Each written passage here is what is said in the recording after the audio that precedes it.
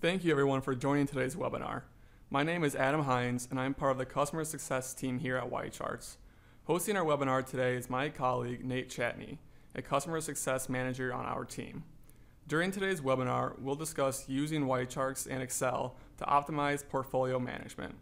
We will then have a Q&A for Nate at the end of his demonstration. However, if you have questions throughout the webinar, you can submit them to us on the left-hand side of your screen. For any questions not answered by Nate during the demonstration or in the Q&A, your support contact will reach out to you soon with the information you're looking for.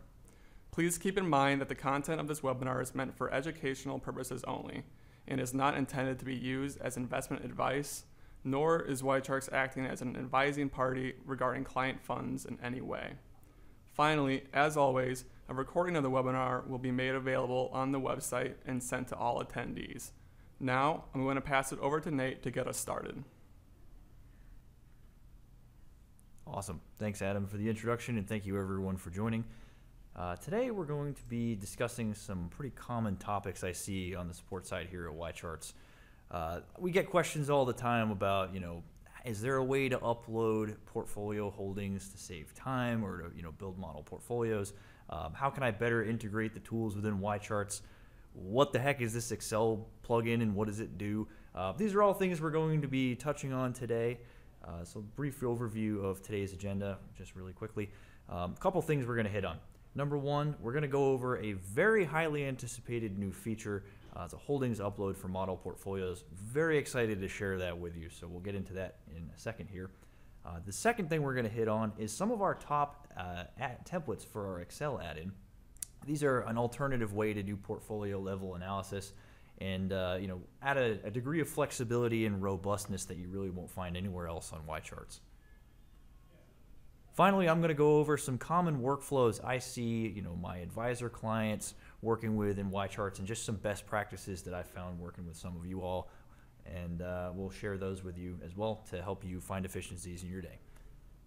Now, before we move on to the actual presentation, I do just want to mention really briefly all the features we're going to be discussing today are available in the professional tier of YCharts. If this is something you'd like to try or something you don't necessarily have access to at this time, feel free to get in touch with me and I'm happy to set you up with a week-long trial. All right, without further ado, let's dive in.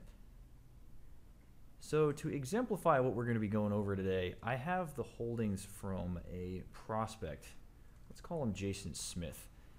And Jason sent me the holdings in his current portfolio, and I'd like to take a look at these and see what my firm can do for him. I'm going to go ahead and jump back into YCharts here. So the first thing we're going to do is build Jason a model portfolio. We're going to do this using the model portfolios feature. As you can see, I've got one built out already. I have it open in another tab here. But what we're going to do is I'm going to show you the process for creating a new model portfolio. So in the model portfolio editor, you're going to type in the name of the portfolio. So in this case, I'll just put in Jason Smith. A description. Let's use current portfolio. And set whatever benchmark you think is appropriate. In this case, he's moderate aggressive. I'll use the S&P target risk index. A little more balanced than just using the S&P 500. I'm going to set the rebalance frequency at quarterly. That seems good. Series history, we'll leave that at newest, and series level, let's go ahead and leave that at 1000. Now, we get to actually entering the securities. And previously on YCharts, this is where you would type in the name or the ticker of each fund available. And, obviously that's cumbersome and time consuming, especially if you're doing this on a daily or even weekly or monthly or quarterly basis. However, it gives me great pleasure to introduce one of the most highly anticipated features in model portfolios. You've been asking for this for months, probably the better part of a year now. We're really excited to bring it to you, this lovely little upload data button here. So if I click this, you get directed to a pop-up where you download a template in which you can put your clients or prospects holdings. So I'm just going to download this template real quick, show you what that looks like. Now the rules for data formatting are clearly stated here on the site. And as you can see from this Excel pop-up, we'll just let this load here. I'll blow that up. It's just two columns, symbols weights. So you're just going to paste the symbols in here, paste the weights in here. Very easy. So we're just going to close that down. And I'll go back to our current holdings that we have here. So we've already got this taken care of. This is done. And so let's just go back over to YCharts and upload these. So if I go to the folder here. All right, so I'm just going to go ahead and download these holdings, or excuse me, upload these holdings into YCharts. And I'll click the submit button. And there they are. Now, those of you watching this are either clapping, crying out of pure happiness, or some combination of the two, because you've probably, if you're a client of ours that have tried to put things in here before, been frustrated with the fact that you have to put it all in by hand. We get it. That's why we made this. So get excited. It's worth getting excited over. So now that this is done, we would just come down here and click Update and then Save. And when you're finished, you are greeted with this. Here is our quote page of Jason's portfolio. Awesome. So let's go ahead and scroll through this really quickly. Some basic portfolio level info. We have the return graph right up front here, which gives you a nice view of how this has performed over time against your chosen benchmark. We have some key statistics on allocations, basic risk metrics, total returns, some basic allocation measures, information on holdings, your typical modern portfolio theory risk measures, and then some periodic returns down below. I'll just go ahead and click through a couple tabs here. The holdings tab is going to allow you to do a little bit deeper analysis on the individual holdings in a portfolio. So unlike on the quote page where I just got the top 10, here I have all the holdings listed out. And you can see here target weight, current weight, whatever the current drift is, most recent percent change. And there's also a button to export holdings here. We'll get to that in a minute. That's going to be important later in the presentation. Now, if you'd like to do a deeper dive into allocations, the allocations tab is excellent for that. We can come in here and take a look at how much stock or bond is in the portfolio. Where is this portfolio exposed in different regions of the world? In this case, it's about a 90-10 a 90-10 developed to emerging markets mix. Have a look at different stock sectors you might be exposed to, or different bond maturities, different market caps of stocks and different sectors of bonds, and stock styles and credit qualities. All useful information in making portfolio level decisions, whether it's with a new client or a current client. Let's go ahead and scroll back up here. The data tab is more focused on singular data points. The vast majority of these are focused around risk and performance, though we do have some other model portfolio specific measures as well. Finally, we'll move on to the performance tab here. I imagine most of you are pretty sharp. I don't need to explain what this is in too big a detail. It's performance. Wow, how did you know that?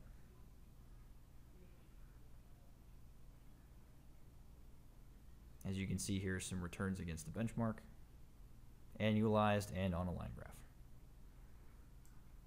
Now you'll notice I skipped over fundamental charting. That's because it's my favorite part and we're saving it for last. I'll jump into that now.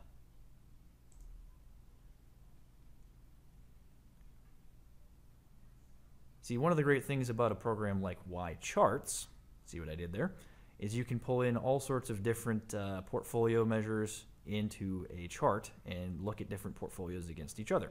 So, for example, you have Jason Smith's portfolio against the S&P 500. Now, we've already established Jason isn't necessarily the most aggressive in terms of his outlook on risk tolerance. So, the S&P 500 may not be the most appropriate benchmark. We can go in and pull in that moderate benchmark here. Let's give that a second to load. And you can see very clearly that if I just go ahead and get rid of that SPXTR, tracks much more closely. And as with all charts on YCharts, you can enable presentation view, put your logo on it, add a title, put this in any article or blog post that you might be writing about. And as a last piece on model portfolios, we also have this really nice generate report feature.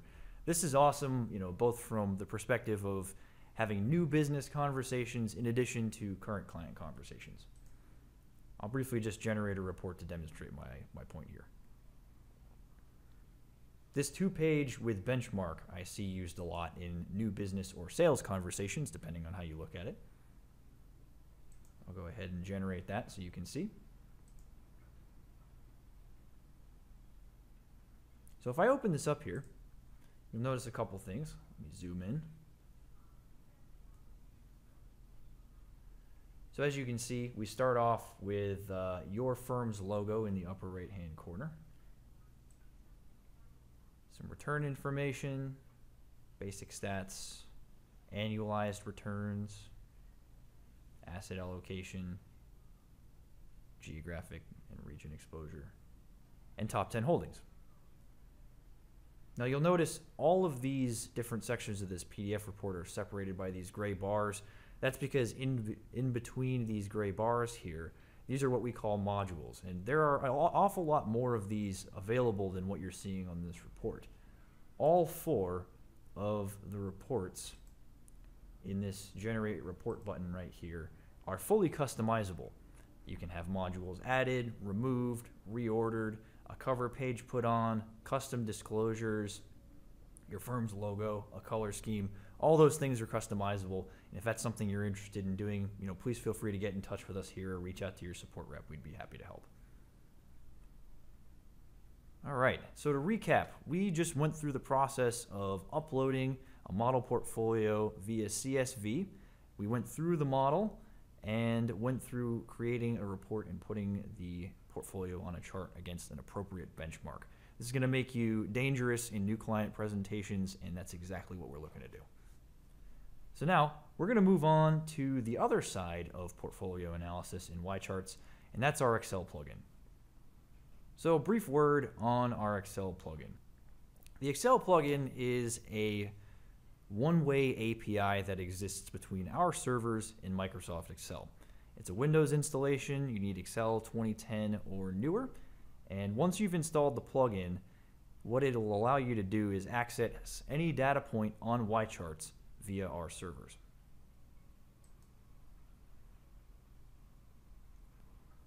Now, for those of us with the inclination, like myself, you can spend all sorts of time doing custom analyses in Excel.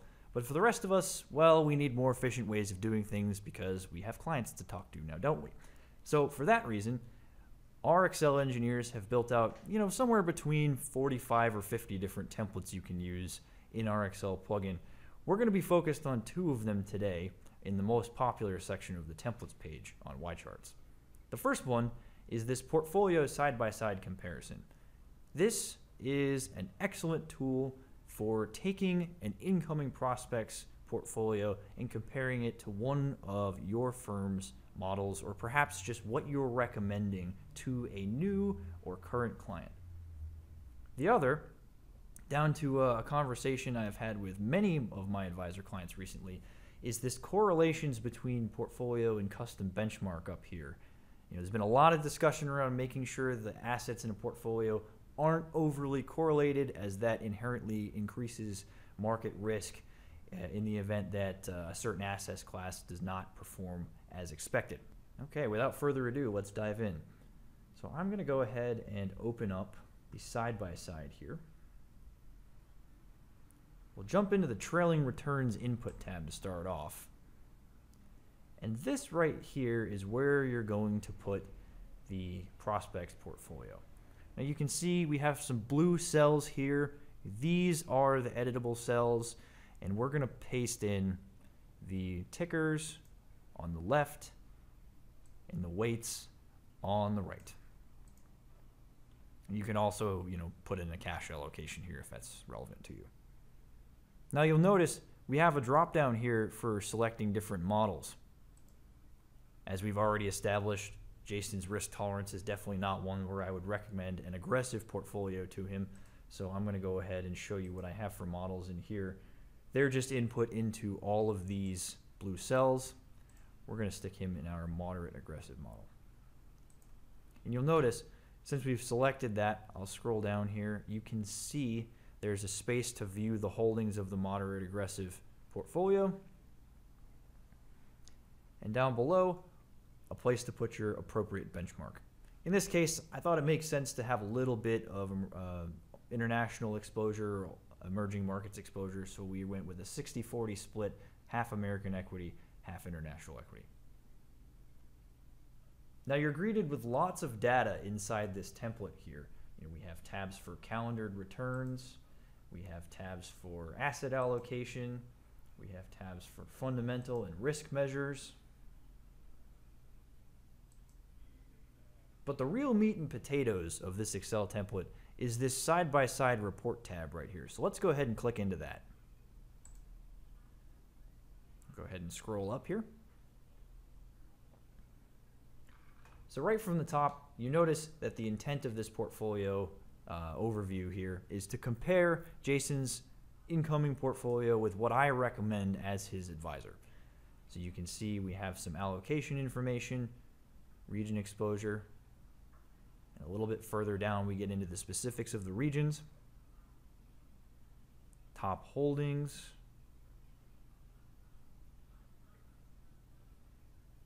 we also have information on equity exposures, the style boxes. We have our sector exposure here with the equity stats below, and then down at the bottom we have our fixed income information. And then below all of that, risk and performance.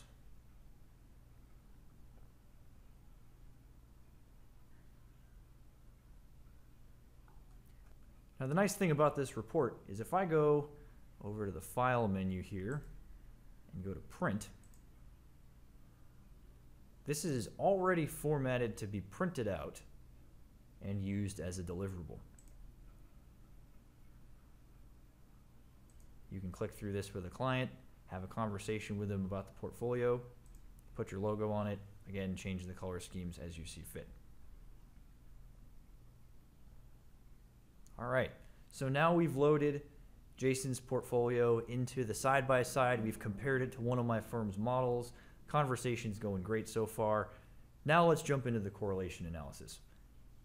Like I mentioned previously, I see an awful lot of my advisor clients talking right now about overly correlated assets in portfolios and how to avoid that. Well, that's exactly what this template was designed to do. As you can see, we have the same kind of input columns on this template that you would have on the other. Tickers on the left, weights on the right. And down below, the same benchmark as before. And you'll notice we have both correlations to this benchmark and the correlations to the other assets, so we can see how each asset is correlated with each other. Now, how to read this is the closer to a +1, the darker the color red, and the closer to a -1, the darker the color green. You can very clearly see which assets are heavily correlated and those that are not. This is a great tool to use for your own exploration in looking at a potential client's portfolio to help them see things that you might recommend they do differently or potentially opportunities for you to add some value. All right, so we've gone ahead and now put Jason's portfolio in a model portfolio. We've shown it in a side-by-side, and now we've also taken it into the correlations template as well. All right, now before we move on, I would just like to point out there are two places you can find our templates on YCharts. The first one is on the actual website itself. On the Excel page, you can find it under the Tools menu and just click on Excel there. And the second is in Excel itself on the YCharts tab. You see that Templates menu there. There will be a drop-down with all of our templates listed in categories as it is on the website. So now that we have pulled Jason's portfolio into 2 Excel templates, we've made a model portfolio, Now it's time for me to show you a couple of the most common workflows I see in YCharts to help you find some synergies in our different tools. One of the nice things about the way a model portfolio CSV is formatted, it is the perfect way to create a watch list out of the securities in it. Watch lists are a fantastic way to organize securities in YCharts. So what I'm going to do here, if you'll follow along with me, I'm going to copy this list. Now let's go back to YCharts. And I'm going to make a new watch list out of these holdings. Let's go ahead and select Fund Watch List because these are all funds. I'll call this Jason Smith. And let's go ahead and paste this in here. And when I click Add, all 17 funds added to the watch list. Done. So now you have the same flexibility with this watch list as you would any watch list in YCharts. You have the Data tab. You have alerts. And now we're going to come over to the Options menu here and use View In to pull this into a tool called Comp Tables. Any of my clients on this webinar, you'll be smiling right now because of how hard I push this View In menu. So now that we're in Comp Tables, let's go ahead and pull in a metric set so we can do a real quick fund analysis on all 17 of these funds. I have a metric set saved for this. Let's go ahead and open that up. So as you can see, I've done a pretty simple little 3-year look back here. Sometimes it's useful to see relative to each fund's benchmark, how has it performed over the last 3 years. We'll use alpha for that. Get a measure of how risky it's been versus its benchmark in the market in general. We'll use beta for that. Also good to know how much you're paying for your returns. Useful to see the expense ratio on all of these. And then finally, why do we invest? For returns, obviously. So we have a 3-year total return column as well. And in comp tables, you can sort by any one of these columns and continue to add metrics and do whatever level of analysis you like. But one of the things I'd like to draw your attention to is this export button here in the upper right. If I click this, I have 2 options. Number 1, download by CSV. This is useful because it is hard-coded and can be manipulated any way you want. However, you also have this option for export to Excel add-in, which is also extremely useful because what you're downloading instead is a dynamic spreadsheet, one that will link to our servers via the Excel plugin. Let me show you. So this will go ahead and open up. I'll just click this Enable Editing button. As this loads, you'll notice the columns start to populate with data.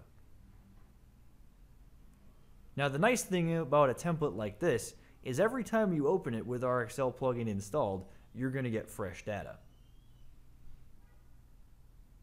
And at this point it becomes extremely easy to do any type of additional analysis, add other columns, make custom charts or heat maps, that type of thing. Another common workflow I see on the View In page of YCharts would be the ability to pull a watch list into a fundamental chart. I'll show you that right now. So let's go back to this Options menu, click View In, go to Fundamental Chart.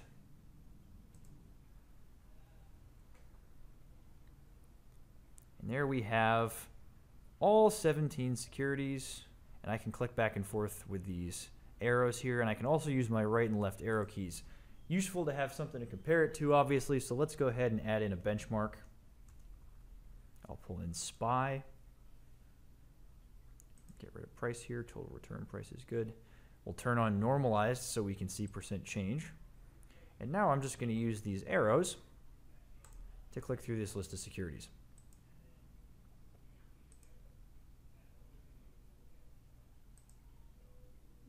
Very nice. It's going to save you a lot of time when you want to look at a list.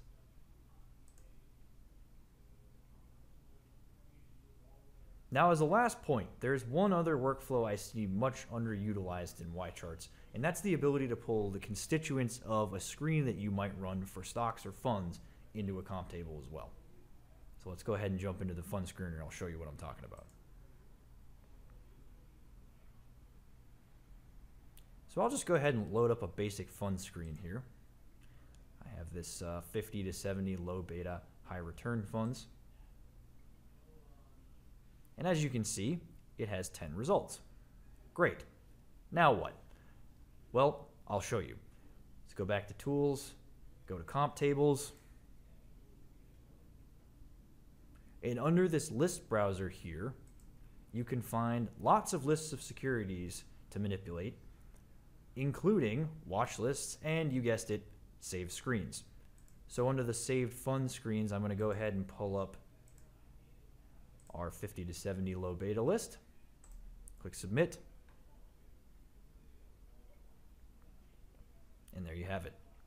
Now the nice thing about doing it this way through a screen is this list is now dynamic.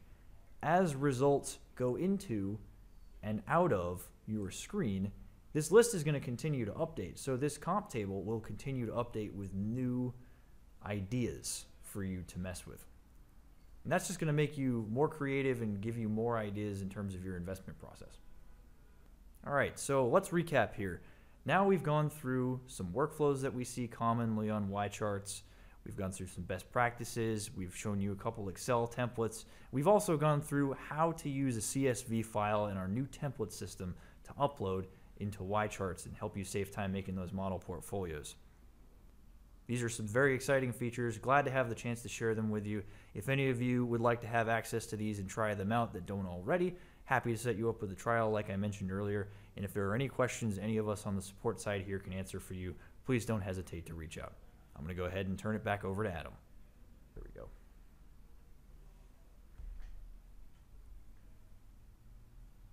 Thank you, Nate, for showing us how to use YCharts and Excel to optimize portfolio management. Before we jump into the Q&A, I want to reiterate that a recording of this webinar will be made available in the support topics section of our site, in case you need to review anything we went over or to share with your colleagues. Now we're going to begin the Q&A, and Nate, I'm going to ask you a few questions regarding the demonstration. All right, first question. Are there any computer requirements for the Excel add-in? That's a great question, Adam. It's one we get all the time. I would say really the important things are it needs to be a Windows environment and it needs to be a version of Excel that is at least 2010 or newer. Now, for our Mac users that are listening and viewing us today, don't despair. I personally have about 40 or 50 clients that use a VM solution like Parallels or VMware or Boot Camp to create a virtual Windows environment on their Mac machines. Service is exactly the same.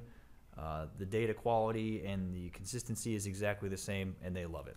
So those are the important points. Awesome. Thank you, Nate. Our next question is, how many holdings can I import using the new CSV upload feature? Adam, I'm glad you brought that up. I'm sure we're going to get that one a lot. Importantly, it's the same criteria as our current model portfolio editor, which is 100 holdings per portfolio. And the only restrictions on the import is it has to be a CSV formatted, just tickers on the left, weights on the right.